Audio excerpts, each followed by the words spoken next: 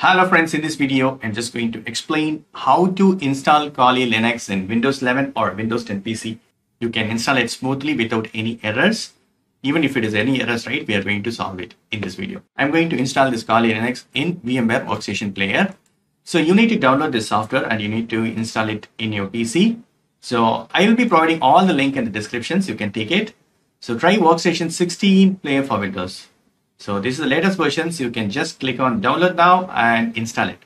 Once you install it, right, you can see this that will be added on VMware Workstation Player on your Windows. So I'm going to open it. VMware Workstation already I have installed it. And next thing you need ISO files.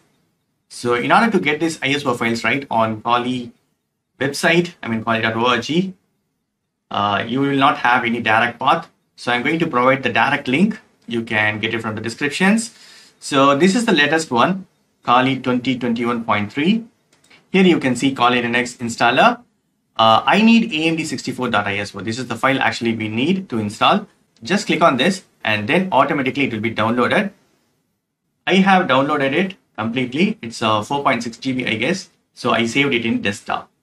That's it. Now we can install. Open this VMware Workstation 16 player. And click on this create a new virtual machine. So here, right, actually you need to choose new virtual machine wizard. So we need to choose I will install the operating system later. Then click on next. And here we need to choose Linux and choose this Debian 10.x 64-bit. So this is the latest one, 64-bit we need to choose, and this is in Linux, right? Then click on next and you can name it whatever you want, virtual machine name, right? Here I'm going to name it Kali Linux.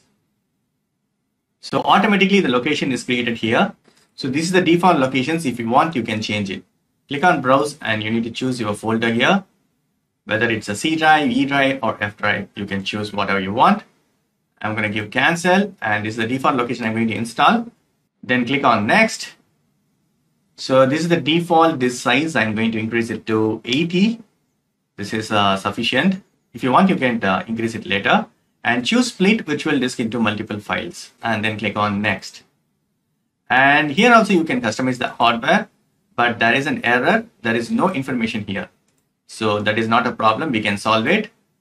So close it and click on finish. So Kali Linux is created. Virtual machine is created. Here click on this edit virtual machine settings to change that RAM memory size and all. So by default it's 2 GB. I'm going to make it 8 GB. Super cool. And then click on processor. RAM is changed. Processors, I'm going to make it 4 processor. If you want to increase this hard disk size, right, you can just click on expand and you can increase it. And then come to CD, DVD, IDE. Here we need to map this downloaded ISO image file. So use ISO image file and click on browse. Here what I'm going to do is, on desktop I was having this Kali Linux. I'm going to copy it. I'm going to place it inside Kali Linux virtual machines. Just paste it. Okay, paste it here.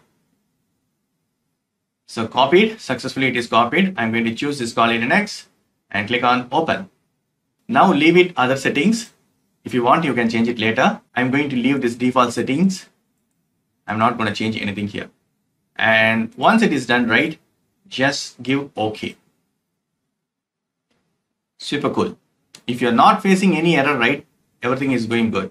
Then you need to click on this play virtual machines. You can see this RAM size also we have increased. And play virtual machine. Here we are going to install this. Kali Linux installer is opened. We need to choose graphical install. So click on this graphical install. Control Alt. If you use Control Alt right, you can use the mouse. Graphical install. I'm going to choose it. Use the keyboard to scroll down or scroll up. I'm selecting graphical install. Then enter.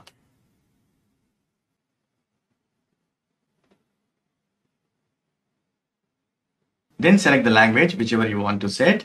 And I'm going to choose English, then continue. And choose your country. Then click on continue. Then choose the keyboard language. So I'm going to keep it English, then click on continue. Detecting hardware and scanning installation media. detect and mount installation media. Then if you see this message, right, VMware Tools enables many features and improves mouse movement. So if you want to install the tools, you can install it. So I'm going to install tools, and I need to give yes here. Then right, we need to set the host name. By default, it is Kali. If you want to rename it, you can rename it. I'm going to leave the default one and clicking continue. If you have any domain names, you can set it here. Otherwise, you can just simply click on continue. So you need to set the user. I'm going to set the user as VK and then click on continue. This is the username of your account. Then click on continue, and I need to set the password. So you set the password, confirm password, and click on continue. Then here we need to choose central. I mean, this is the time zone. So I'm going to choose central, whichever it is perfect to you, choose it and then click on continue. Here we need to choose this guided use entire disk. So continue. And here by default it is selected. Then I'm going to choose continue. And then all files in one partition or separate home partitions. So we need to choose this all files in one partition. So I'm going to give continue.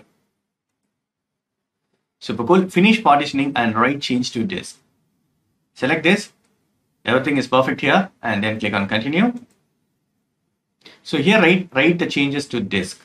The following partitions are going to be formatted. Write the changes to disk. We need to select yes and then click on continue. Installing the base system. Super cool. Now we are under software selections. So by default, right, already the checkbox is checked. So leave it, don't change anything, and then click on continue. You can customize it by choosing different desktop environment. I'm going to leave it the default settings and clicking continue. You need to wait for some time until it is installed. Please have some patience. Next thing, install the Grub bootloader. So we need to choose yes. So then choose yes and click on continue. Here we need to choose this device for bootloader installation. So we need to choose this dev/SDA. So choose this dev/SDA, then click on continue. Finishing the installation. Super cool. Installation is completed. Finish the installation. So I need to click on continue.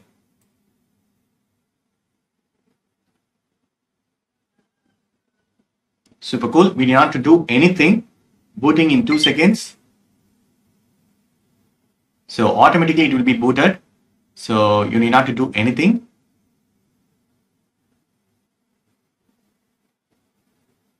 I'm going to maximize this. Super cool. Kali Linux is successfully installed. So here, right, we need to provide the user ID and password which we created. I have created VK is the username, and this is the password. And click on login. Super cool. Kali Linux is successfully installed in VMware Workstation's player. So here you can see this terminal. You need to provide the password. Super cool, right? So terminal is opened. If you click on this Kali Linux icon, you can see this. You can see all these applications and you can start learning or you can work in Kali Linux.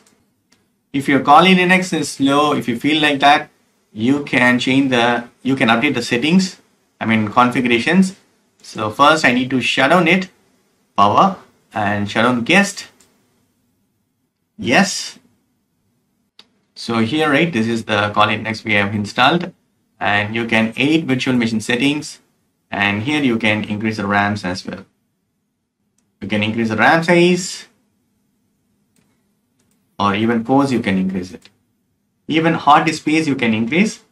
So just choose that and click on expand and make it 90 or something. So it is changed. So whatever the changes you want, you can change it here itself. Then give OK.